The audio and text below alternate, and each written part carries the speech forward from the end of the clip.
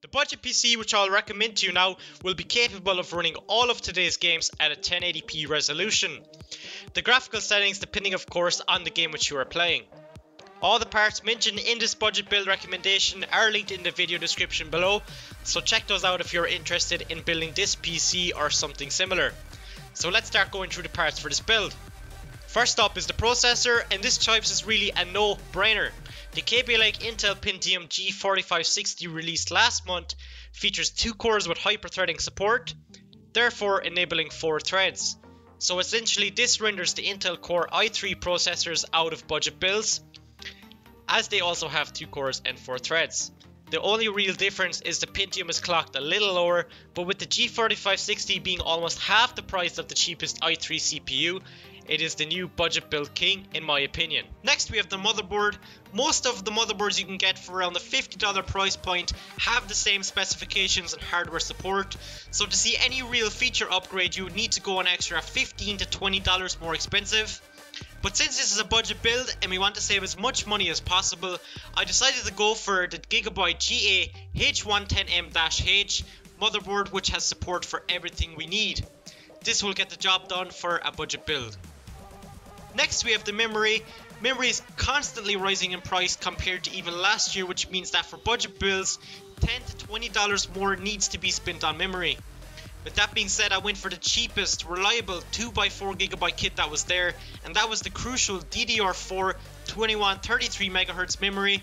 It doesn't look fancy but has all the performance we will need for this build. Next we have the hard drive, and for this I just went with a 1TB Seagate Barracuda. It'll be plenty for a budget build. If you want to save money on space and opt for a 500GB hard drive, you could save around $10 on the build. Next up we have the graphics card. And there's lots of different price points out there right now for graphics cards, and if you decided to spend an extra $30 to $40, you could be seriously increasing the graphics performance of your build. For this build I was deciding between the GTX 1050 and the RX 460. In the end I went for the cheaper option, which was the Gigabyte RX 460 2GB WindForce OC graphics card, as it saves about $20 on the build compared to the 1050. But like I said earlier, if you save $10 on a 500GB hard drive, you could opt to go for the GTX 1050 if you prefer. Next we have the case, and there's a few options here that we could have opted for, but I decided on the Fractal Design Core 1100 as I have had personal experience with this case. It has support for up to 2 5¼ drives and 2 3¼ drives. It comes pre-installed with a 120mm fan and has support for one USB 3.0 port on the front of the case. Last but not least, we have the power supply.